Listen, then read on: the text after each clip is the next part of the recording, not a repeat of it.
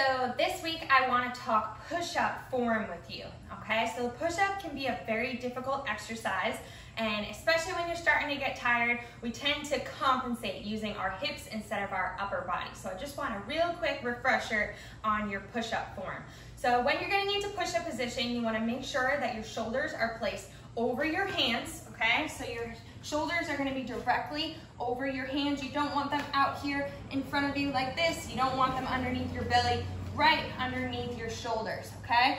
And as we talk about with our core, we want to be in pelvic tilt position. So you're pulling your belly button into your spine and tucking your butt down. So what I don't want to see is this position, okay? You're pulled belly button in, tuck that butt down. Now what you're gonna do, you're keeping your butt tucked, you're squeezing it, but you're gonna kind of keep it up a little bit. And the best way I can explain push-up position is like you're nose diving into the floor. Like you wanna smell the ground, make sure that you wipe down your mat. Okay, so lower down, smell the ground, and push back up.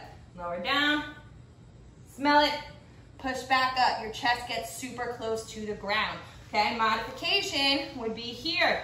So you lower down on your knees, take a little weight off of your upper body.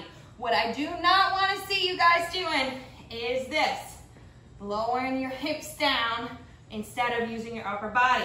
This is going to bother your lower back. If you find yourself doing that, absolutely bring your knees down, modify, nose to the ground, come on up. It's always better to work out smart, not hard, okay? So doing 50 push-ups up on your toes, so you're not modifying, but you're doing them incorrectly, it's not gonna benefit you any more than doing 50 push-ups in the modified way, okay? So different types of push-ups, I throw a lot of random different ones at you, but the basic ones, I'm explaining why we're doing them. So, wide grip push-up, I have you put your hands much wider than your shoulders, okay? So then they're out here, same exact position, nice and wide, lower down and up. Why do we do that? We do that to hit your anterior deltoid, which is the front of your shoulder, and your pectoral muscles a little bit more. We're kind of taking your triceps out of it when we put your hands wide.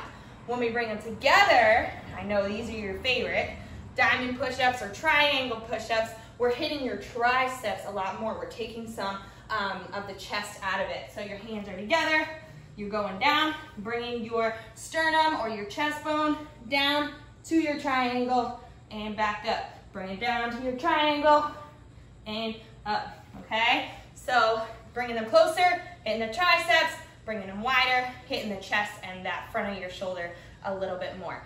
Slightly moving your hands in any 6-inch sort of way can dramatically change an exercise, so all kinds of variations definitely keep us progressing and working different muscle groups.